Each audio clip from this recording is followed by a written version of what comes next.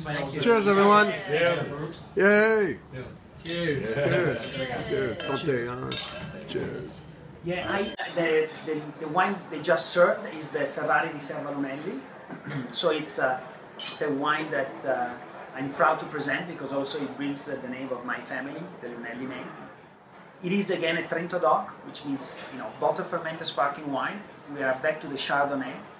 Again, Chardonnay from Trentino, and this is a Chardonnay that we cultivate in the area of Margon, which is a very important vineyard for us because it's around Villa Margon, a 16th century villa that belongs to my family. This Ferrari di Lunelli has a very distinctive character because it's the only Ferrari that makes the first fermentation in wood.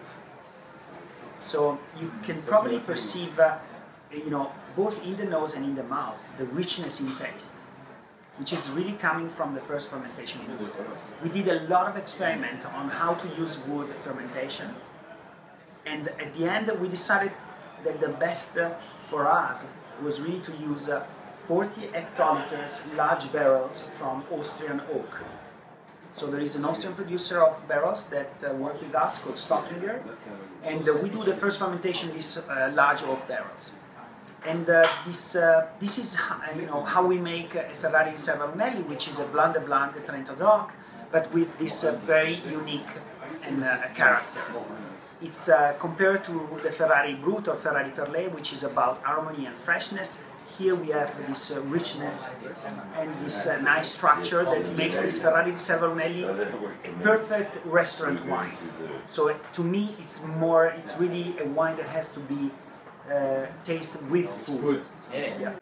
We put on each bottle the disgorgement date. That's very important so that, looking especially for vintage product, you know that this is a 2006 vintage of Ferrari di Lunelli. It has been disgorged in 2015, which means that between 2007, the spring after the harvest, up until the 2015, this wine has been aging on the lees. Abalone is actually a New Zealand green abalone, which is marinated. Previously, it has been cooked as confit, so it has been cooked 18 hours at 80 degrees.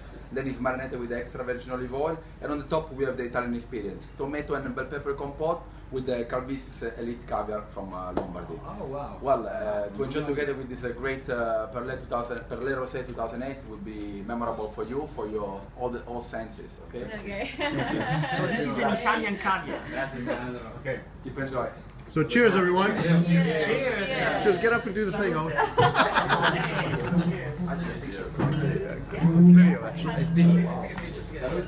Salute. Beautiful.